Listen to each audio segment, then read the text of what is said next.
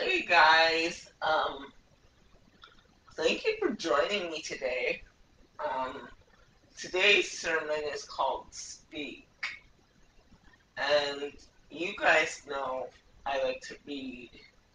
Um, I'm an avid reader, um, and today I'm going to use the books I've been reading lately to explain what I mean. The first book I'm going to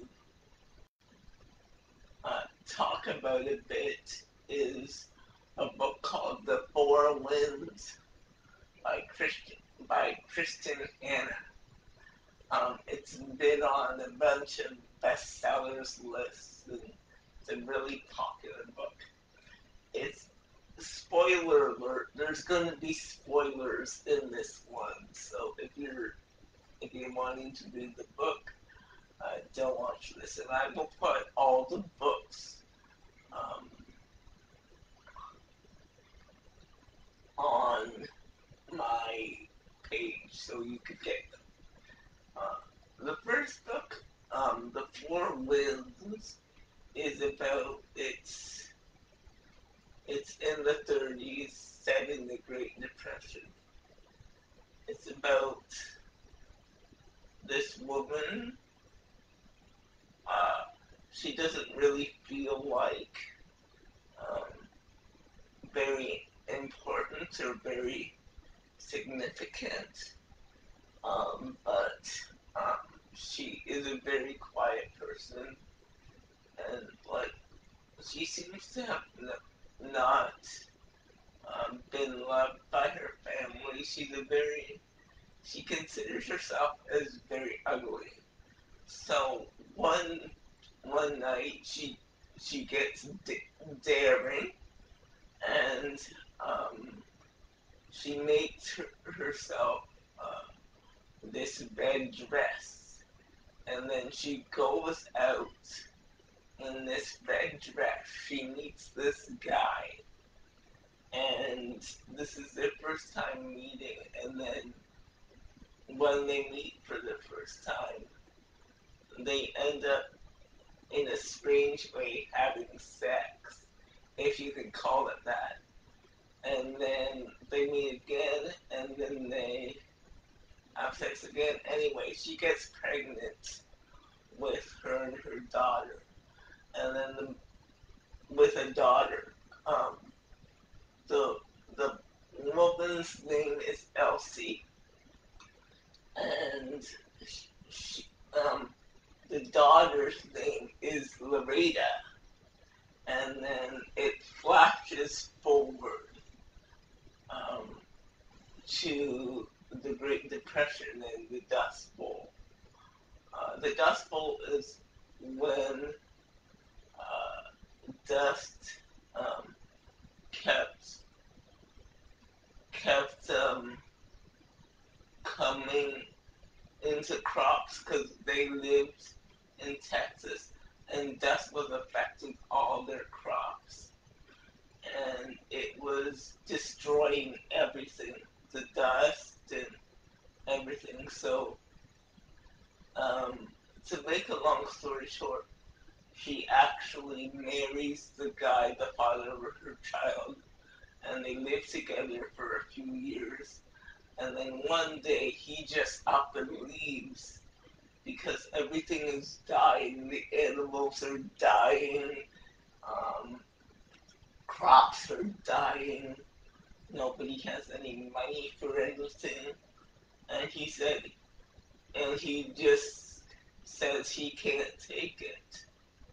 Um, they live with his parents, and he just one day says, I can't take it, so he leaves. And the story is about basically her journey um, in the Great Depression. Um, they eventually, the family, her and her two children, eventually have to leave Texas, and they go to California, and in California they um, they get jobs as cotton pickers, um, but their jobs as cotton pickers, um, it's unfair because um, they're only working for not even minimum wage, and they don't even get paid in money. What happens is the cotton pickers um, belong to this kind of community, and in this community, they have a store where they get all their goods and services, and they get a very limited amount of money. So, I, during the book, she meets this man who's what they call a communist, but what I would call basically an activist, because he's trying to fight for all the workers to get more money. And through this period, Elsie is very quiet, doesn't say much, kind of just goes along. But she's strong, but she doesn't really say anything. But her daughter Loretta is a spitfire. She just is just outspoken and all of that stuff. So at the end of the book is when Elsie finally finds her voice. Uh, um, um, this guy Jack and a few other of the what they call communists, but what I really see as activists, really they they arrange this uh, peaceful protest or this sit-in where their plan is to walk into the cotton fields and just sit down, and all this drama starts going on, and Jack gets caught and beaten up, and all this drama is going on, and well, when Jack gets pulled away, Elsie, this woman who never said anything, this woman who just took the hand she was dealt and never said anything, she um she grabs the megaphone and just starts speaking to these people and like kind of encouraging them to take a stand and just telling her story about how she came with her kids from Texas to California expected a better life, and what they got wasn't a better life.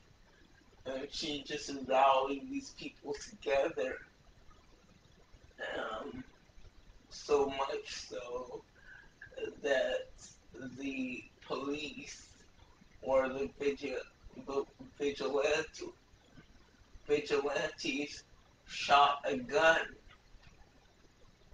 and killed her essentially because she was speaking out against injustice. And as I was reading this book about Elsie and Loretta and Jack and which is the son, Anthony, I just began to think of how this woman was so strong. Like how when she got pregnant, she married a man she didn't love. She sacrificed for her children against all odds, and she went through some really hard times and heroic times, and it made me think of the power the human spirit. And it was just so encouraging to see this woman just overcome so much. And even though she lost her life, she died a real hero. She inspired a whole bunch of people. And throughout the novel, she just accepts things. But at the end, she finds her voice. And I found that awesome.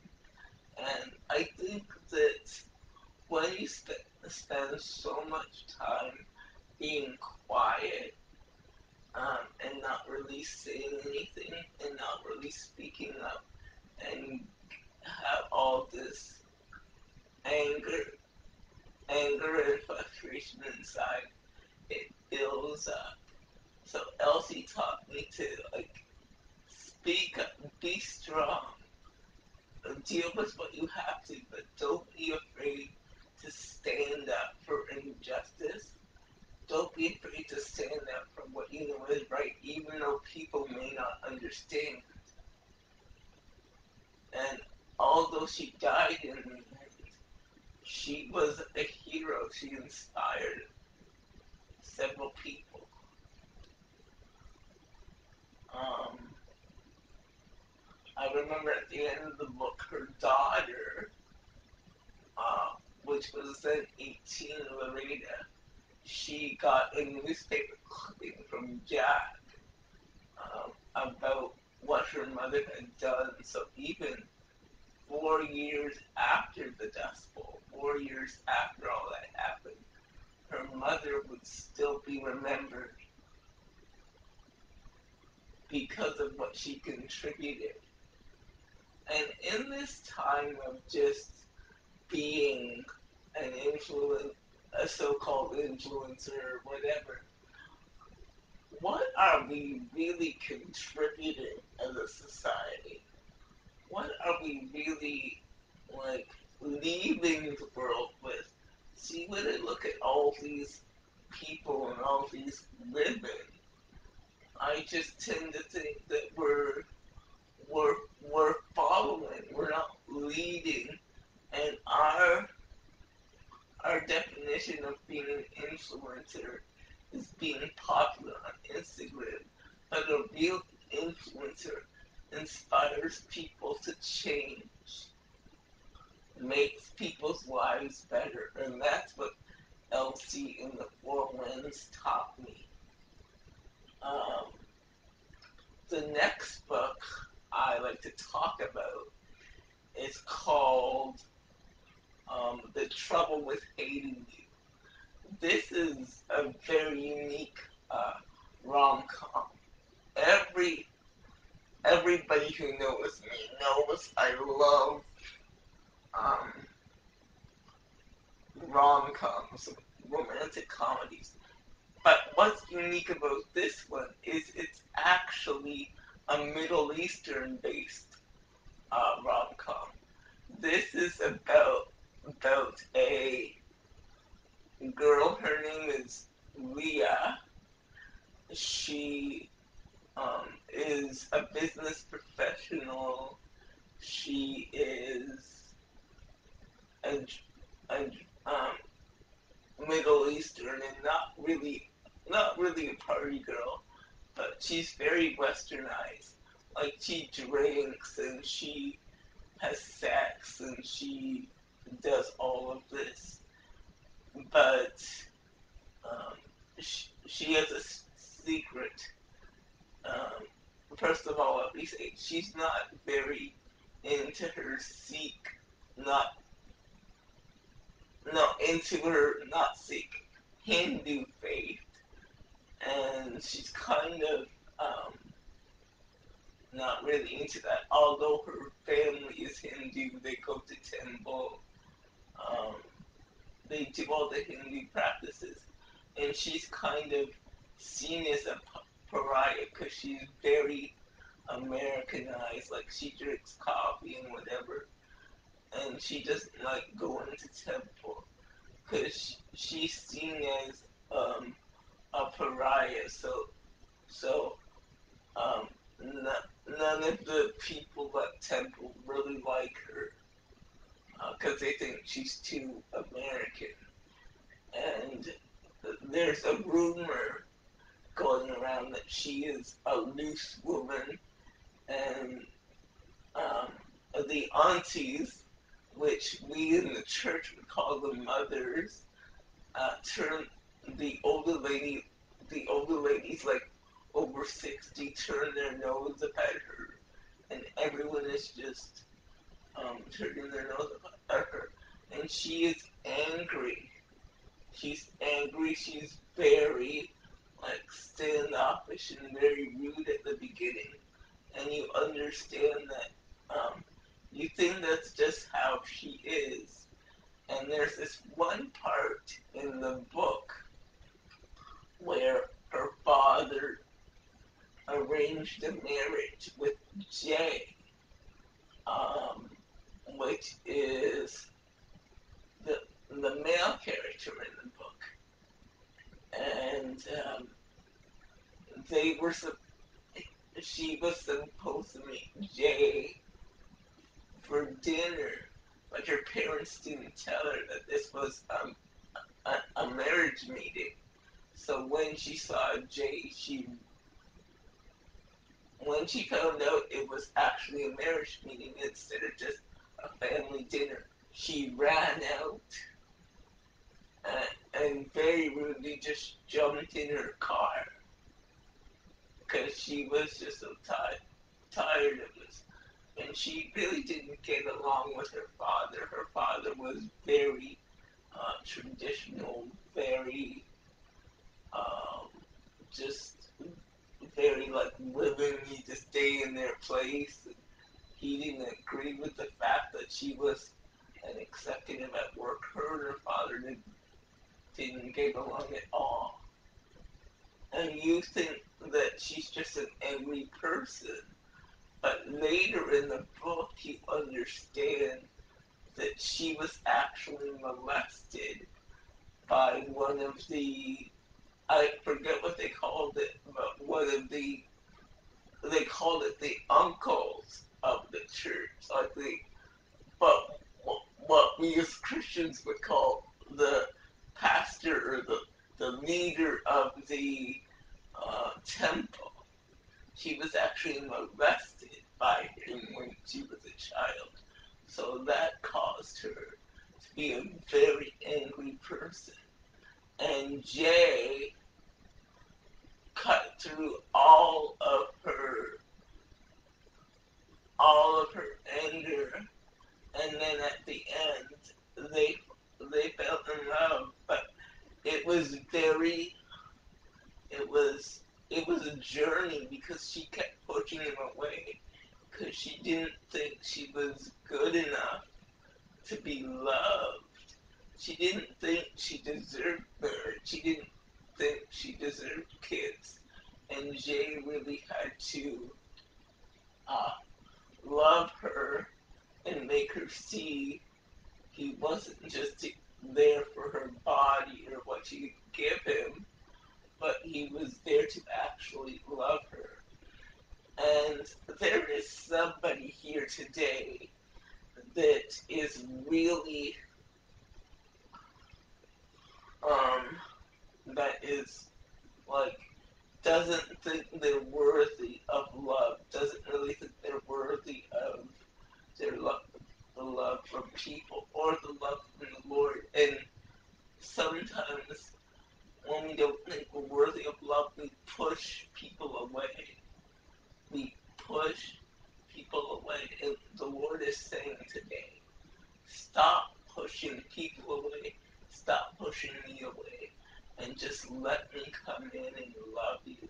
Let me come in and surround you with my grace, with my forgiveness, with my love. Let me come in and just be your God. And that's what the Lord wants you to know today.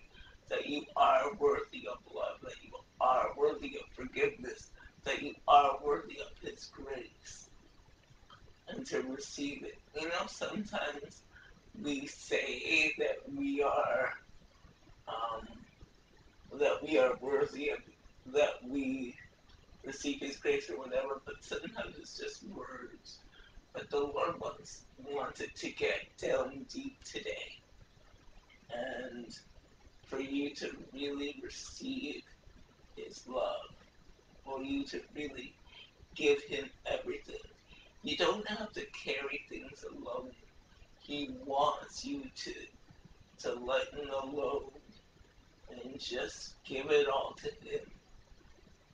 He created you. He knows what you're going through right now, and He wants you to know that you are worthy of His love, and not only His love, but you are worthy of the love of your friends. You are worthy of the love of your family. You are worthy of the love that is around you.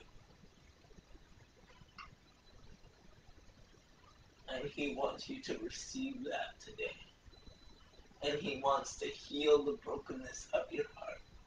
Let His love heal your brokenness. Only His love can really heal your brokenness. And the next book I want to talk about is called Malibu Rising.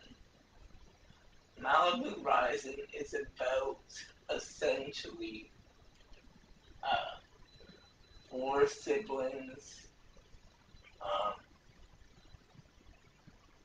Nina Riva, Jay Riva, Hud Rita, Hud Rita, Riva, and Kit Riva.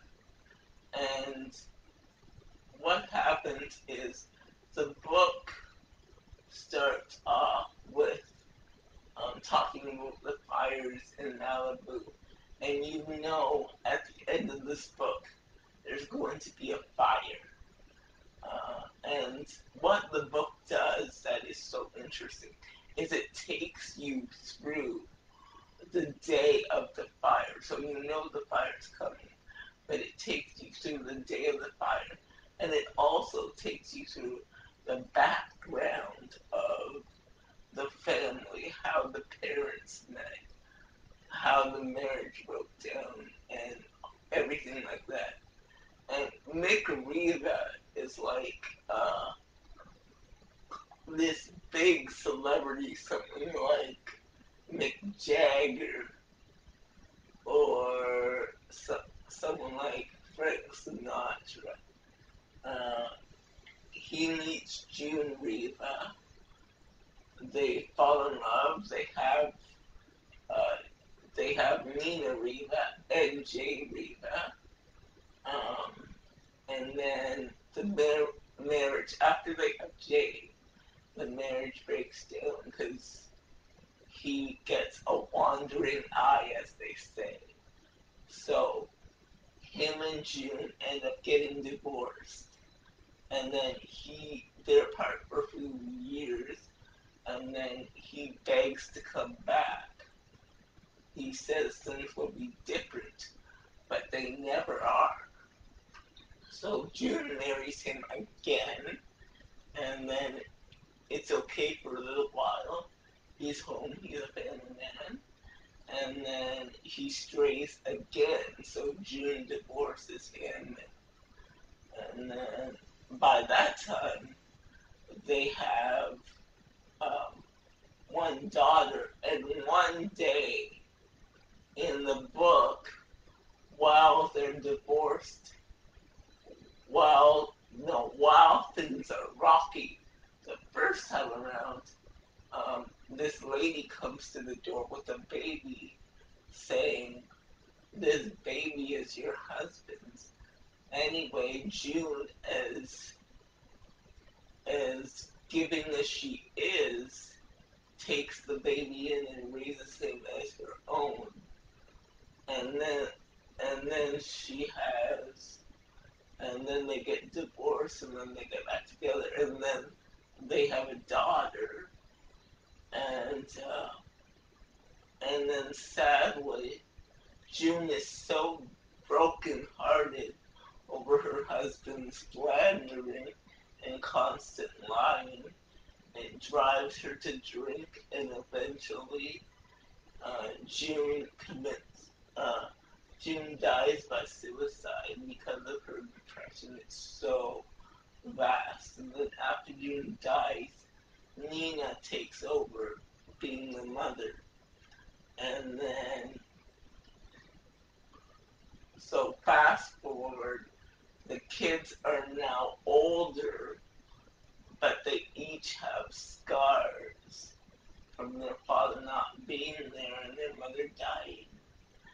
And Nina has always been the caretaker for her siblings, always being the one to pick up the slack and be the caretaker, um, especially after her mother died. And there is a lot of other drama that goes on in this book, but it's kind of to the side. But the main thing is these uh, four siblings. But at the party that night, they meet Casey, which is a possible fifth sibling from their dad. Um, and what I learned from this book is just to because I learned the most from Nina because she was always taking care of her brothers and sisters and never took a day for herself. And then one day she realized that she could take a break. And last night as I was thinking about this, I was thinking about the title and how it said Malibu Rising and how uh, these four siblings, they live in Malibu and all of them have issues. One daughter, the youngest daughter, she has feelings for women. Um, the one son has a heart condition. Another son has a relationship with the other brother's ex-girlfriend. And Nina, as I said, is the caretaker. And through this novel, they each come to terms with their secret, and at the end, it all comes out. So one daughter comes to terms with the fact that she is a homosexual. One, the brother comes to terms with the fact that he has a heart problem. Um, One brother finds out that not only is he in love with this person, but she's expecting a baby. And Nina finds out um, that she doesn't have to be the caretaker for her brothers and sisters. So they each have their moment where they have to come to the truth of themselves and deal with the truth. And what this book taught me is sometimes we can run from the truth as far as we can run from it, but there is um, something deeper there that is that needs to be dealt with, and you can't run from the truth for long. It always comes out. Even with Nick, there's a scene with all of his children. He's saying, I'm finally ready to be a father, but at that time, he said it too many times, and it's kind of too late, and he realizes that he um, just said it too many times. and his children don't need him anymore. Because when they needed him, when their mother died, he wasn't there. Um, and he realizes that nothing he said will make any difference. And each character comes to their own kind of uh, ri- rising moment. And that's why I think the title is so interesting, because it's not only rising on the waves because they're all surfers, it's not only rising on the fire because there's going to be a fire, but every character has their rising moment where they have to just deal with what is, where what is comes out. So at the end, Jay tells Hyde um, that he has a heart condition, and um, Hyde tells Jay that he's expecting a baby. This is after Jay finds out about the affair with his ex-girlfriend, and at the end, Kit tells um, a guy that she doesn't like him, that she's actually attracted to women. And Nina figures out that she doesn't have to stay there anymore, that her brothers and sister don't need her anymore. And it is just phenomenal how they all come to different truths that they've been trying to hide. Because sometimes I think we all need to come from these truths, um, and stop running from them and face them and confront them. So my question today, the Lord's question today is, what are you not confronting and what do you need to face? Because at the end, these characters need to face their own demons or their own truths. And I think when you run from the truth, you can only run for so long. And that's what's going on there.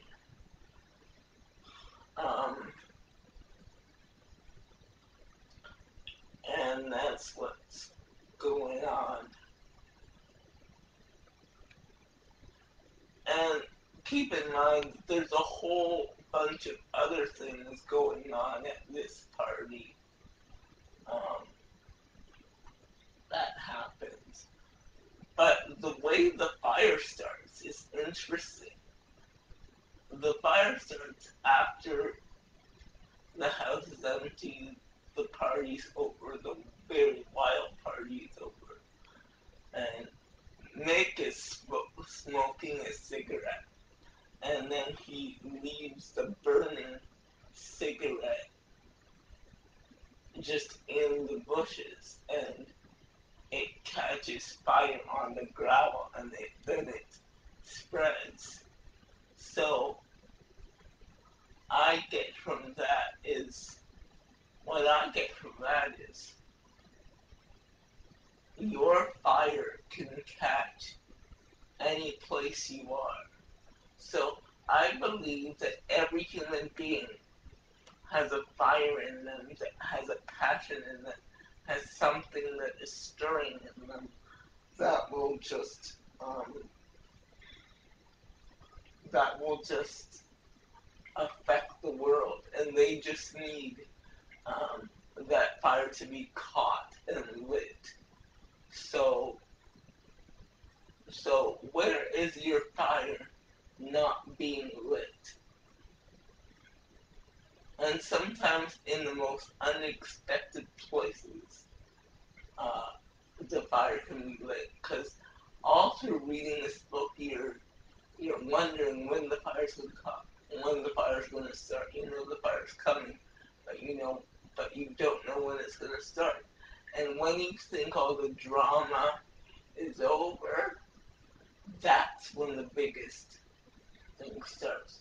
So when you think your life is over, when there's nothing else to do, that's the perfect time for God to start a fire. And He wants to start His fire in you right now, today.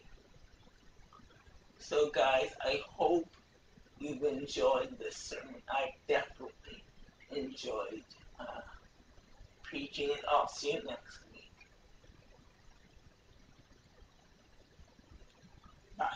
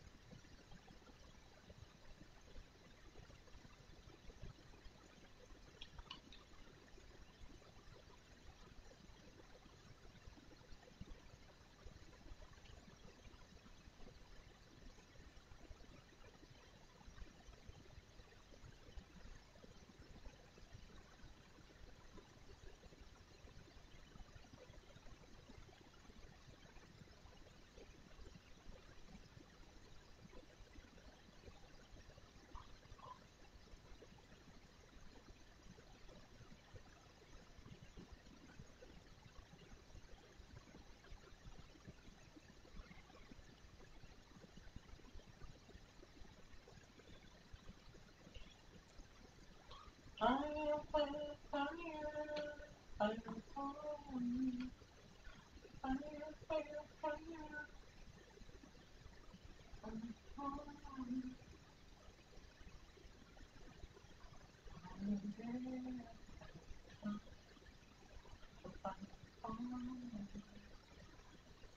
Father, let the fire fall on us. Let the fire of your Holy Spirit fall on us. Set us ablaze, Father. We need to be set ablaze as the church. Lord Jesus, we've been dosed with water for too long. We need your fire to burn in us so bright, Lord Jesus. Help us burn in our communities. Help us burn in every area of our lives. Help us burn for you, Father.